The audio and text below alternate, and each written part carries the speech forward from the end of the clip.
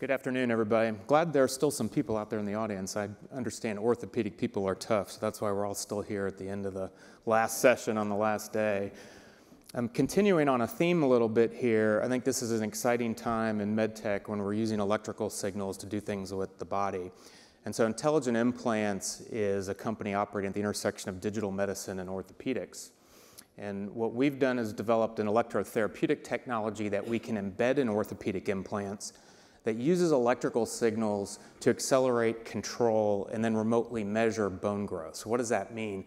That means we're developing a portfolio of products with electronics embedded in them that have some distinct features, which are one, a therapeutic benefit, accelerate bone growth, reduce healing times, be able to reduce failures in some complicated orthopedic clinical situations.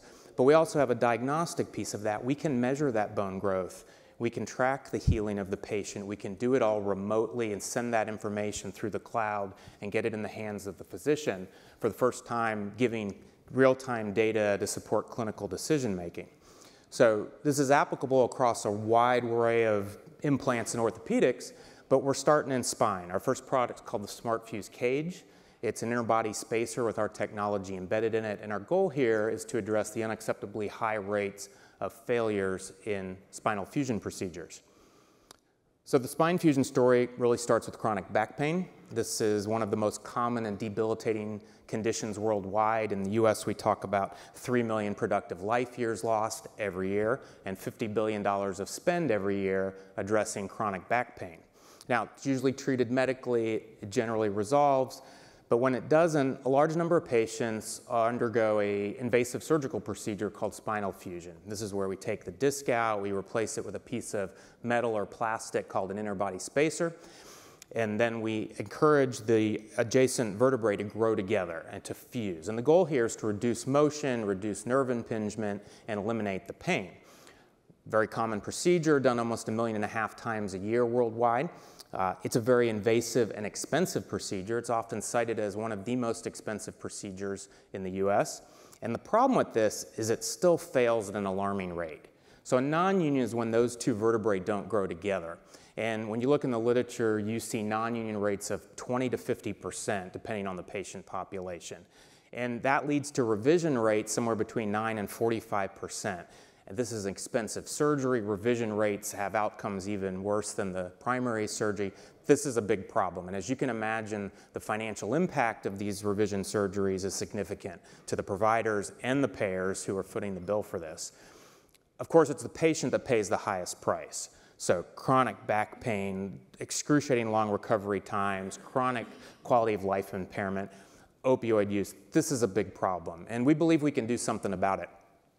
If you look at the spine market, the device market overall, it's a $10 billion market, and it's dominated by 4 product categories: fixation devices, rods, screws, plates, biologics, bone stimulators. The technology's been on the market a long time. It's old technology. It's external contraptions that the patient have to wear, and then interbody spacers. And at Intelligent Implants, we said, well, what if we could take the bone stimulator technology that's been well proven, and we could apply modern electronic design to it, take a page out of the NeuroStim playbook, miniaturize that technology, put it in the interbody spacer, and then deliver that stimulation exactly where you want the bone to grow. And therefore, it's kind of like the local drug delivery version of electrical stimulation. And so that's what we've done. And by combining those and creating a new product category, then you ask the question, do you need all these biologics? Or potentially, is this complementary to those biologics and makes them work even better? So that's what we've done. We call the technology SmartFuse. We've miniaturized the bone growth stimulator down to less than 1 cc of volume, so we can put it in almost any orthopedic implant.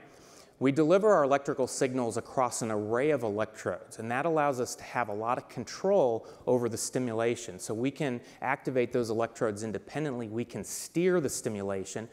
In essence, we can get the body to 3D print bone in situ exactly where we want it to accelerate healing. All that can be done remotely.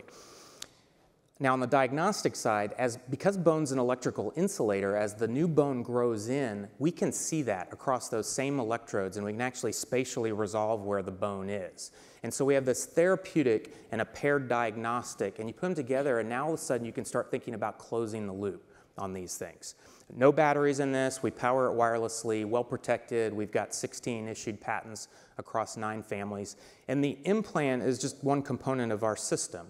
So the implant is then powered by an external wearable that we call the ECAP. So the patient wears the ECAP when they're getting therapy. It wirelessly sends power to the implant, activates it, stimulates, and then when we collect data from the implant, all that data transmits wirelessly to the ECAP, and then that's back up to the cloud. And the SmartFuse cloud is the third component of our system. And this is where the clinician and the patient get to interact with the SmartFuse system.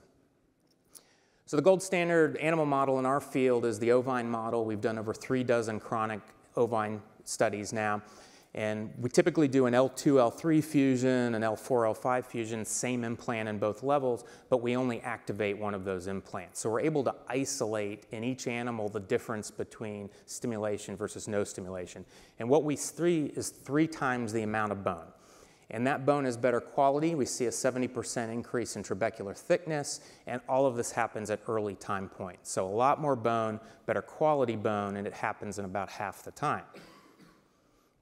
On the diagnostic side, we use those same electrodes again, and we measure this bone growth. And it's a very sensitive measurement to the presence of bone, and there's a lot of information stored in there. So not only can we detect the presence of bone, but we can actually make measurements on the quality of that bone.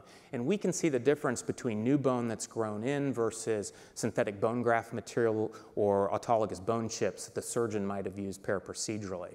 So we believe this is going to give us and the surgeon unprecedented visibility into the progress of healing over time remotely. All this data goes to the cloud and to the physician portal. So now all of a sudden we have this ability to track patients. We have this ability to have data that's actionable because we have a therapeutic tied into it. You can make adjustments to therapy. Ultimately, you can look at patients, identify a type of patient by the curves, and personalize that therapy to that patient to further improve outcomes. So as an entrepreneur, I get really excited about this because I think this is the future of medical devices we've been talking about, a therapeutic, a paired diagnostic. It's all done wirelessly. Patient doesn't have to come in, can be done from home, no CTs, no x-rays, any of that. So we've created a new product category, if you will, by combining some of the things that are out there already, and we believe we can compete as a better, safer solution with data, addressing a significant unmet clinical need in a massive market with really poor outcomes. And so we'll, with the spine fusion device, be competing in segments that are now worth $4.7 billion. And we're going to start in lumbar spine. This translates easily to other parts of the spine, but it also translates then to major joints, trauma, extremities, all of these. And so we believe our technology can play competitively in markets that are worth over $40 billion now. So quickly, a little bit about the company. Founded by a Swedish-Irish team. We've got operations in Gothenburg, Sweden, Houston, Texas, and Cork, Ireland. We received FDA breakthrough designation, raised $6 million in cumulative seed financing so far. We were the recipient of an European Innovation Council Accelerator Award. And now everything we're doing is focused on getting to first-in-human. We're going to do a first-in-human study in lumbar spinal fusion and really be able to demonstrate the impact of our therapy, but also collect the data and compare it to diagnostic imaging, CTs, X-rays, and be able to connect the dots and show the power of that diagnostic. So we're currently raising a €7.5 million Series A round to fund that first-in-human study. And I've got a dedicated team of entrepreneurs, and we're on a mission to improve outcomes across orthopedics with these smart implants. Thank you very much.